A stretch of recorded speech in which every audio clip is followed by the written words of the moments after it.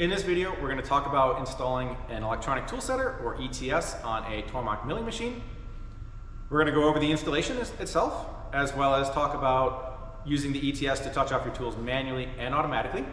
And also, in some situations, you can use the ETS to set the Z-axis work coordinate of your part, as long as you set the ETS on top of that part that you're trying to measure. So we'll talk about that too. Today, we're demonstrating on the 770MX that's behind me here.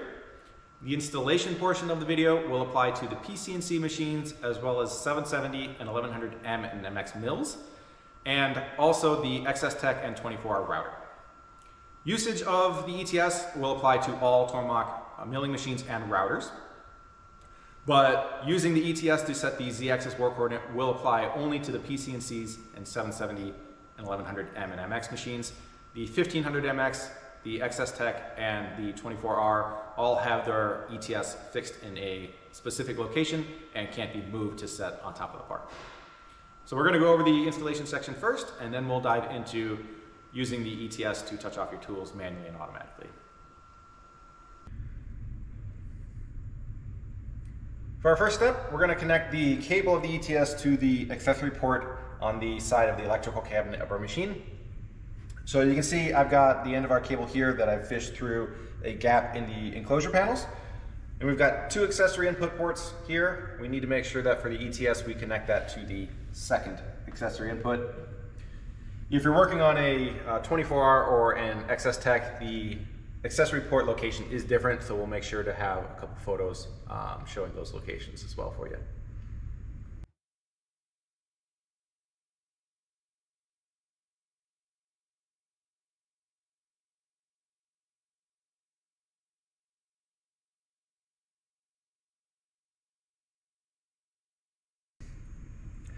After connecting a ETS or a probe to a machine, I always do a quick sanity check to make sure I plugged it into the correct port. So we can see that really easily if we go to the probe and ETS tab and then ETS setup, and we have a label here of accessory input 2 with an LED. So if you touch the top of that ETS, it'll light up every time you touch it. So that just makes sure we put the cable in the correct port. We go to the probe setup tab, you see the exact same thing for accessory input 1. And you can also see this on the status tab here, accessory input 2 and accessory input 1. If I hit it again, it does change as well. But going to the ETS setup page just gives us the one input just to make sure we're in the right one versus showing both where we can still be confused.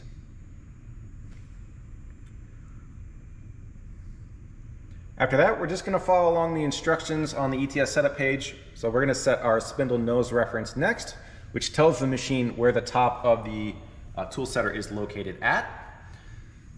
You can see here that my button ETS spindle reference is already labeled green. Because this is an MX, the spindle nose reference will be kept after you e-stop or restart the machine. But if you're on a PC&C, a 24R or an XS Tech or an M machine, you'll have to read this spindle nose reference every time you boot up the machine or hit e-stop. So in order to set that spindle nose reference, what we're going to do is just jog down our spindle about an inch above wherever we have the ETS mounted. If you're permanently mounting the ETS, obviously you'd have it in that location. In my case, I'm just demonstrating, and I'm going to take the ETS off after we're done here. So I just have it set on the table, and I'm going to jog a little bit down. And for an MX machine, we do have the two drive dogs on the bottom of the spindle. We're going to make sure that we don't touch on those and that we jog in between them.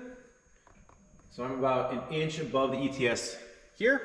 So I'll just hit our ETS spindle reference button.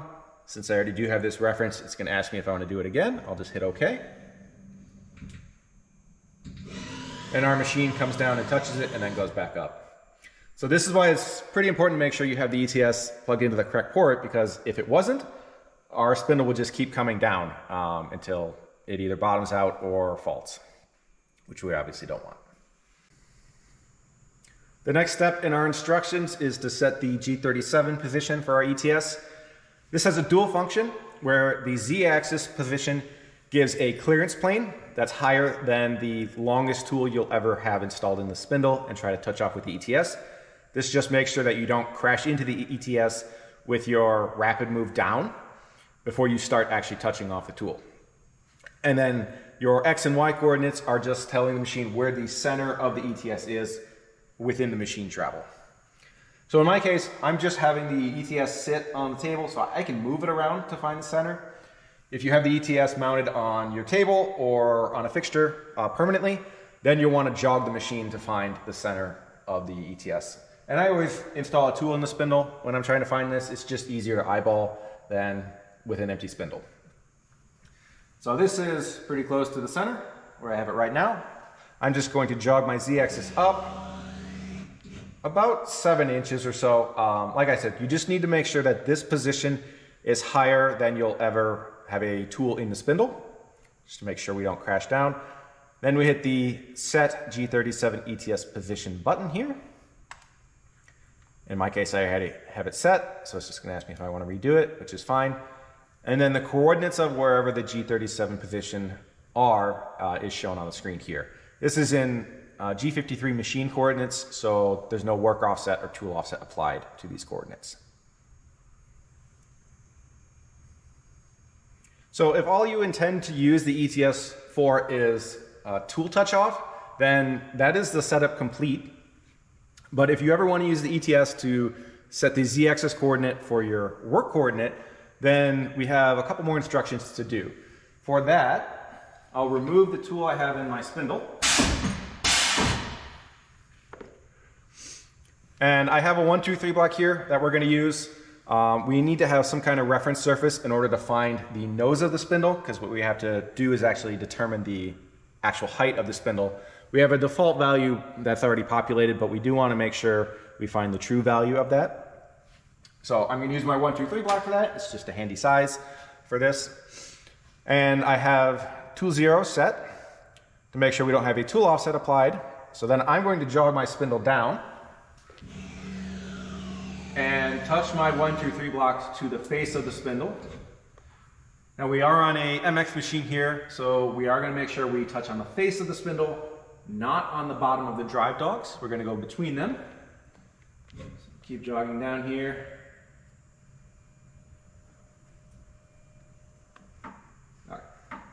And I always jog farther down than my reference surface, and I step up to make sure that it can slide underneath there, rather than stepping down on top of it, because then we're actually compressing that reference surface. So I'm going to change to step mode in thousandths and start stepping up. There we go. And now I can get my 1, 2, 3 block in there. This is fairly good as it is. It's pretty tight as I drag it. But I'm going to come back down a little bit and then change to 10 thousandths increments, just to make sure I have the best accuracy I can get. We're stepping back up again. There we go. And I can just get my 1, 2, 3 block in again. So there we go. Then, if we read our instructions here, we want to set our Z-axis work coordinate here to 0. So I can either highlight this and type 0, then press enter, or I can press our 0Z button here. That's what we want. Then next, jog back up, high enough to get our ETS on top of our reference surface. We'll just set it here. Jog back down a little bit. Too far.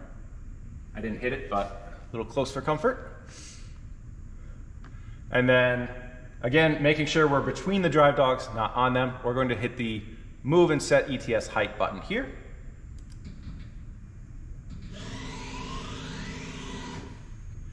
And then we came down, and you can see our height changed just a little bit. So we do want to make sure that that's as accurate as possible. But we know now the height of this.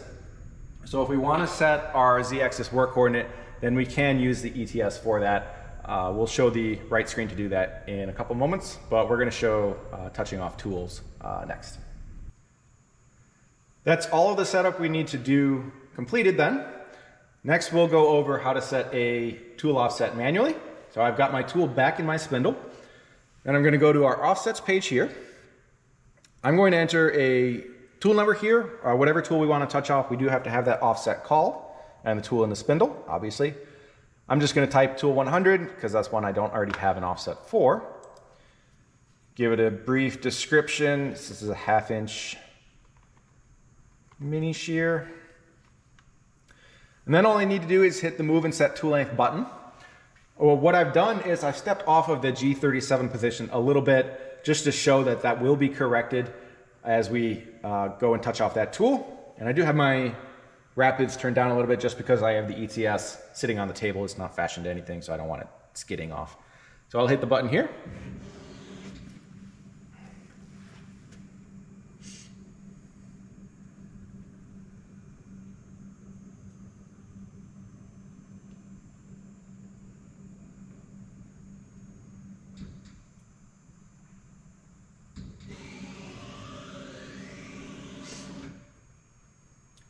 And then you can see that our tool length has now populated with a value of 3.351 inches. If you're ever not sure if you have the right offset or if you didn't complete all the steps of the setup, you can always verify that the numbers that an ETS is giving you by having a scale or a ruler or a tape measure, and just hold it up to the spindle. And this is a little over 3¼ inches, so that's just right. So on Tormach machines, all of our tool lengths are always positive from the face of the spindle. So whatever value you have for this length here is always what you're going to see in the tool table. So that's just a quick way to have a little sanity check to make sure everything is how it should. We do have a check mark here for Z only. What this is for is if you have a large diameter tool where you don't want to be right over the center line of the ETS, the insert or tip of the tool is big enough that it won't actually hit on the ETS. You can then jog over to the side by some amount, enable that checkbox, and then hit move and set tool length again. And I'm going to step over even more just to be a bit dramatic. You see that we didn't move to our G37 X and Y position. Wherever the machine is sitting is where we're going to start feeding down in Z in order to apply that tool length. And I'm obviously going to stop this because we're not over our ETS now. And that does give an error in this case, which is okay. I'm going to jog back up. So if you touch off a tool with that Z only checkbox, once you touch off that tool, that checkbox will automatically uncheck itself. So it's only going to apply for one tool. If you have 2 or 3 tools that you need to step over for, you will have to check that box for each of those tools. If you want to touch off tools automatically in a program or check the length of them, we can do that as well. I'm going to demonstrate in the MDI line, but these exact same commands can just be inserted in your program. So if I type G37 and press enter, you can see that we're running the exact same routine that we did on the offsets page when we hit the move and set tool length button. So we're just finding our tool length here again. In this case, it was 1/10 different from what we had before. So G37 is all you need to specify to touch off a tool, but you can also give an H argument. And if you give an H argument, what you're specifying to PathPilot is what tool offset to apply the length that it finds to. If you don't have an H value in there, it just assumes that you want to apply the length to whatever tool offset is active. But if for whatever reason I wanted to apply that length to a different offset number, such as H101, I could do that. Another argument you can give is a P value. P is always going to be a very small value, generally 5 thousandths, maybe 10, 15, just depends. So whatever you want this value to be, this is going to specify a range above and below the current offset. So in this case, 3.3507, and it's just going to compare that. It's not setting the offset. So if I change my tool length from the 3.35 inches we had already to 3 inches, and then I run my command of G37 P.005. We still come down and touch the tool.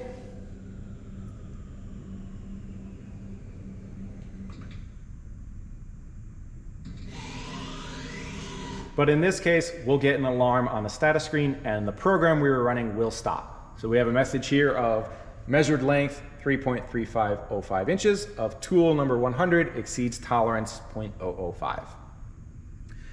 If the value that we found was within that tolerance band, then we wouldn't get this message. Our program would just continue on with whatever's next. So I'll clear that.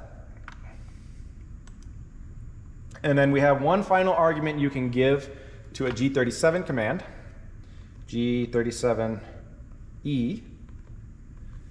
Again, 0.005, this is going to be a small value again. So I will specify that E is not currently released in PathPilot. This will be added with a future release. But what E does is, it's another form of checking the tool length, but E specifically is checking if the tool is longer than the previous value, rather than shorter or longer, like P. There may be situations where you want to specify different values for a tool being shorter versus a tool being longer. So this just gives you an additional option, since those two scenarios do have different circumstances in which case they happen. So just another option. As I said, this will be released in a future version of PathPilot. You can also combine both P and E in the same command.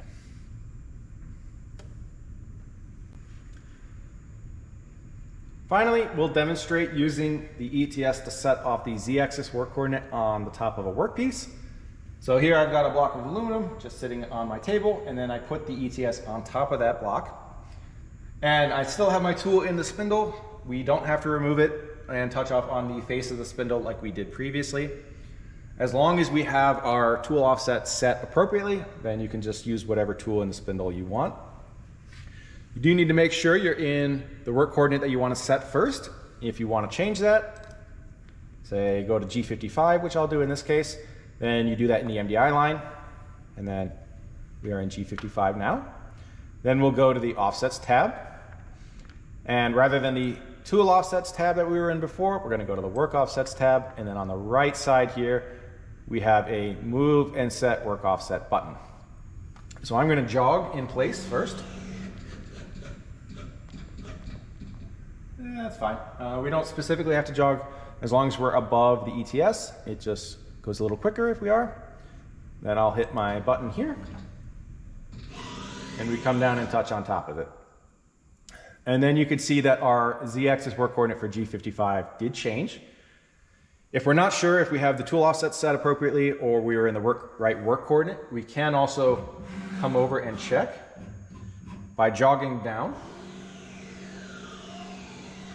so that the tip of our tool is right at the top of our workpiece. And we can check our Z when it's really close to 0. And in this case, yes, we are right at the top of the material. So we know we set that appropriately. Then we can just set the X and Y coordinates for our workpiece and start machining. I hope this video was helpful. If you guys have any questions, feel free to reach out to Tormach Tech Support. Either give us a call or open up a tech support case. We'll be happy to help. Thank you.